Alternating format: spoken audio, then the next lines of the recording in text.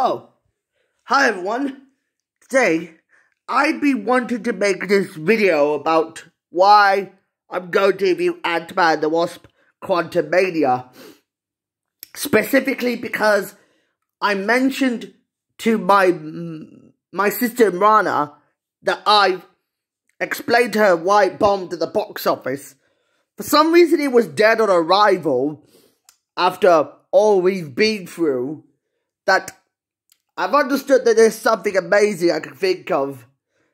Even though I've noticed this film is coming into hot water over its poor ratings, as I noticed that there's something weird about the negative reviews about this movie, I've understood it's quite divisive. So, as I know, this movie, which was directed by Peyton Reed, was written by Jeff Lamest, and it was based on Marvel Comics, and it was produced by Kevin Feige, Stephen Brossard, and stars Paul Rudd, Evangeline Lilly, Jonathan Majors, Catherine Newton, David Dastmalchian, Katie O'Brien, William Jackson Harper, Bill Murray, Michelle Pfeiffer, Corey Stoll, and Michael Douglas. And most notably, the cinematography was done by Bill Pope. It was edited by Adam Gastel and Laura Jennings. The music was done by Christopher Beck. Yeah, Christopher Beck. And its production companies was Marvel Studios. And it was distributed by Walt Disney Studios Motion Pictures, which first came out on February 6, 2023, on a budget that I can think of.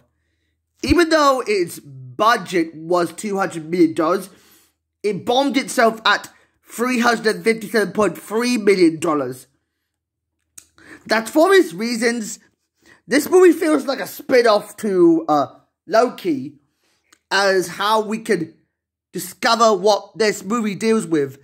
It deals with Scott and Hope getting transported to the quantum realm along with their family to face Kang the Conqueror. As I noticed there's something hilarious about this movie, let's tackle the plot that is very simple. Well, the development of its production started around 2019, when they had a lot to play with potential third film of the franchise, which is like just dripping our toes into it. Even though this movie was set to have been released for 2022, throughout its filming, it was filmed in Pinewood Studios in Buckinghamshire under its working title, Dust Bunny, with William Pope serving as cinematographer for the Industrial Light and Magic Company to provide the same stagecraft virtual production technology that Reed used for The Mandalorian from Star Wars. That was on Disney+. Even though it felt a bit very interesting that they brought MODOK in it. Although they forgot to put Mobius and Loki in it, as I know Tom Hiddleston was going to show up in this movie, and Victor Timely as Mobius. Throughout the Councils of Kang, they had Imhotep, Ramatat, and Scarlet Centurion. The marketing of its release, this movie was originally going to come out on July 28, 2023, but then they moved it up to February 17th, 2023, and the funniest thing is that there's something crazy about this movie that felt off. Well, much like Space Jam: New Legacy, the plot is simple. In the year 2025, Scott enjoys his life living in San Francisco as a public hero sometime after the events of Avengers Endgame, and also after the events of Multiverse of Madness, Love and Thunder, and Wakanda Forever have left off. Throughout this moment, Scott discovers that his father Hank has built a power core that will take him to the quantum realm to rescue his mother Jeanette. With the help of his wife Hope, who has rescued his daughter Cassie, they decide to work together to deal with the family business of what this movie dealt with. Although, despite some COVID concerns, there's something funny about this movie. Throughout the whole movie, they used the power code to zap themselves into the quantum realm, which was an intergalactic realm full of aliens that you might saw them from Strange World. Anyways, speaking of Strange World, as I know that Strange World was an animated movie, which is mostly about an alien planet full of human aliens traveling to the inside body system of a turtle, it felt like Quantumania stole a lot of ideas straight directly from Strange World, especially its flopping of the LGBTQ fanfiction felt a bit too scapegoated.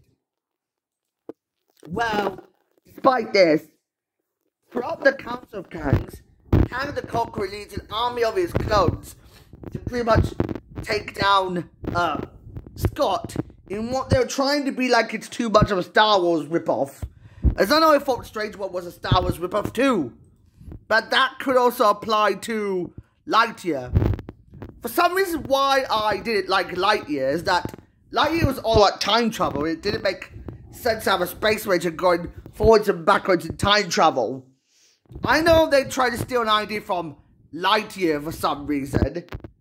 I felt that something felt off. So halfway throughout this movie, they noticed that some broccoli guy told Scott that Jeanette is stuck somewhere in the woods of the quantum realm. In what they noticed that they found Jeanette and they decided to pretty much escort her back to safety. But Kang the Conqueror summons an army of Modocs to do his bidding and pretty much get the family killed. Even though they are forced to fight each other tooth and nail, this all leads up to a crazy confrontation of a final battle that dealt with Kang the Conqueror being Ant-Man's final boss. Well, as opposed to having Yellow Jacket as the starter villain of the Ant-Man trilogy, I felt aware that this was trying to be its own treasure planet. However, the funniest thing, and after Scott kills Kang, even though Scott decides to avenge MODOK's death for this, Scott and his family are reunited together for a reunion at their house, and in a post-credit scene, the Council of Kangs discover that their leader Kang has been killed for real. Well, on screen, of course. However, despite this, they've noticed that there's a sequel hook leading to a direct sequel to Ant-Man and the Wasp, Quantumania. But I felt aware that the writing and everything I know that what happened in Country Bears, I know I thought Country Bears was probably bad enough. I know I understood that ever since I compared the similarities between Country Bears and Ant-Man and the Wasp, Quantumania. I think they're the same movie because, you know, Scott and his family have to go on a road trip to the quantum realm to rescue their beloved mother, Janet, while the Country Bears is mostly about a group of funny animal bears trying to go on a road trip to the wild to see what they can do to each other. However, it's quite of a strangely weird idea what its reviews are like. I know lots of people are bashing this movie for saying that it doesn't make any sense of why there's too many clones out there. As I know, this movie is not all that great, and I don't understand what the writing is like. But to top it all off, I have to learn about what it received. It did receive mixed reviews from critics because they criticized the story and inconsistent tone and visuals, and they praised the performances of Majors and Pfeiffer.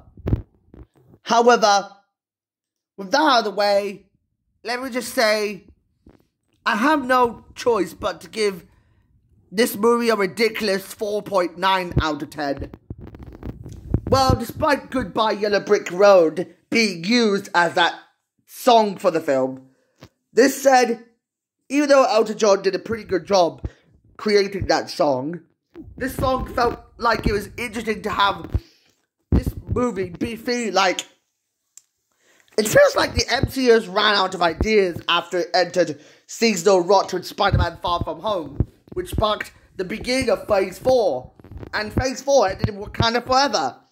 All the Phase 4 movies had received mainly mixed reviews, but sadly, there comes a crushing defeat of what I could have imagined this movie. It felt like I didn't want to watch this movie at all. But I know it's kind of Quantumania for me. So that's all I can say about this video. So if you'd hit the like button of this said movie, you want to subscribe to my account. This could be me, Sohail Karimullah, signing off. So bye bye.